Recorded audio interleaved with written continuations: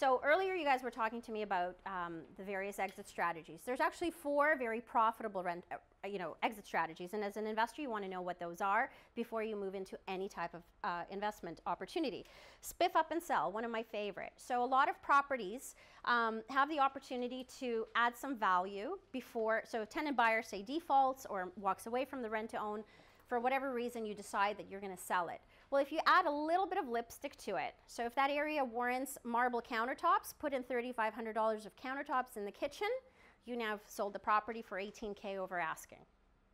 So simple things like that are strategies that some investors have used, and I've seen them profit anywhere from $18,000 to $25,000 on a spiff up and sell approach. And that spiff up and sell component offsets any realty fees that are associated with having to liquidate that property. But you still walk away with the tenant buyer's initial down payment, you have a well-maintained property, and you have that benefit of mortgage paydown. You can re-rent to own it. So we're talking about a re-rent to own. So in that case, we will screen other tenant buyers for that property. In that scenario, we're back to that property first, people second. I don't love it. It doesn't always work.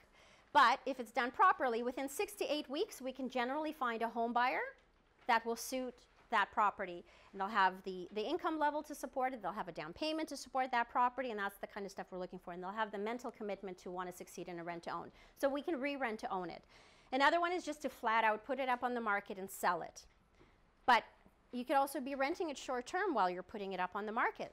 So if somebody's continuing to pay down that mortgage for you. So any of these combos work together as well. And of course, you can convert it into a buy, rent, hold. If you already have a portfolio and you don't mind tenants and toilets, the rent angle makes sense for a lot of people as well.